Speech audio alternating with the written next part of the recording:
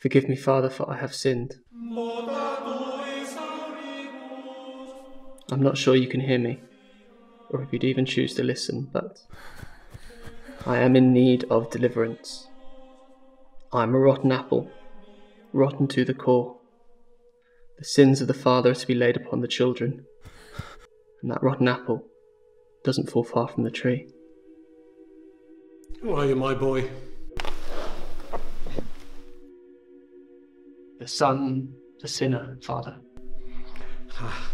We're all sons and daughters of sinners. It's whether we choose to repent is where the value lies in the eyes of the Lord. Are you here to repent? I will need to repent and face the consequences of my choices.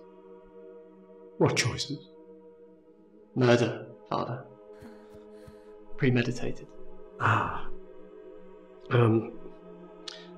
There are some sins that are not so easily forgiven. Your sin is a reflection of what is in your heart. You've stepped away from the nature and will of the infinite and the eternal Lord. However, there is no sin that God cannot forgive. Is that what you tell yourself, Father?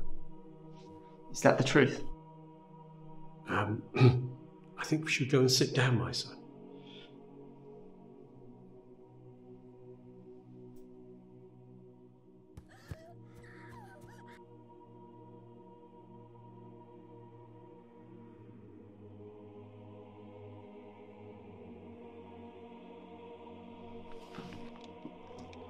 Hold the book of Christ close to you, my son. The Lord wants all men to be saved and come to the knowledge of the truth. When a repentant prostitute came to Jesus, she found grace. He said to his onlookers, "She came with her sins, of which there were many, and she was forgiven." Jesus paid the penalty of death for sin. A life taken to amend the sins of the father. We are one people under God, one nation under God. Which life of a disciple did you take, my son? One of my own blood. The time for confession is now. Speak out and let the Lord hear it.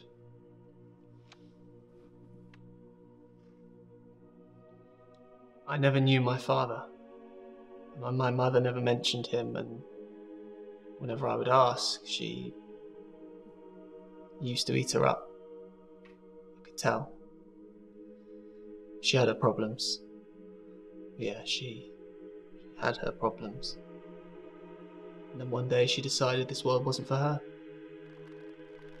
I heard the chair drop from downstairs. I couldn't figure it out.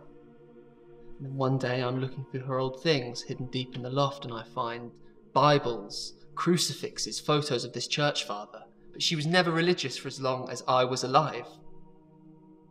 And I also found her note.